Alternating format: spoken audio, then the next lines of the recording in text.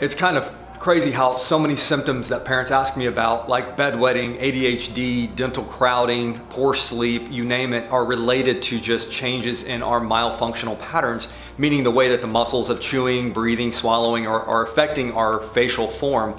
When you see symptoms like poor sleep or dental changes to the smile that are unwanted, we need to go back and actually look at why are these things changing, and most of the time it's from poor myofunctional habits that we need to address, we need to correct, so we can get all of these things conquered at once.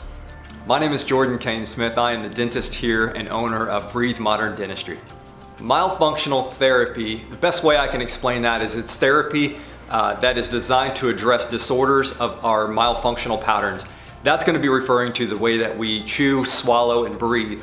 And our goal is to address any change in function that's occurring with those patterns that will have vast changes to our development, our quality of life, and our overall health. So treating someone with myofunctional disorders is going to start with a very thorough analysis of what functions are actually changed or what's not completely normal. After we know what challenges we have in front of us, we design a very customized plan so that we can treat a patient's disorders and get them to function back on track. So myofunctional therapy, the best way I often explain it to parents and kiddos is it's really the diet and exercise conversation that circles around weight loss, for instance. When we have changes to our bite, our smile, our sleeping patterns, you name it, and we're trying to understand what treatments might be available, we need to go back.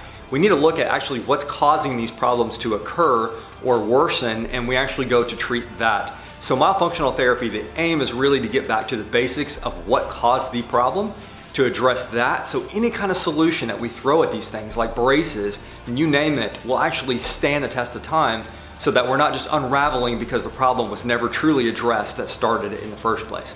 So myofunctional therapy is really something that we can do for anybody at any age. But most importantly, if someone is doing this at a very young age, say maybe between the ages of 5 and 9, we tell parents all the time, our goal is to help your child breathe better, sleep better, avoid things like braces and dental crowding by helping the body return back to a natural form, the way it was intended to grow, instead of skewing off path because of the things that we're doing in our daily lives that most of us think are innocent.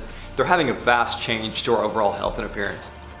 If you or your child, for instance, is having concerns, you're seeing changes in sleeping patterns or the smile, relapse, or just the generation of change that we don't want to see in your child, myofunctional therapy would be something to truly look into. And if you'd like to give us a call, reach out to us in any way, shape, or form. What we're going to do is try to get you a consultation set up to understand and address the concerns that you guys are having, formulate a custom plan so we can get you back on track and get the body to do what it was always intended to do in the first place.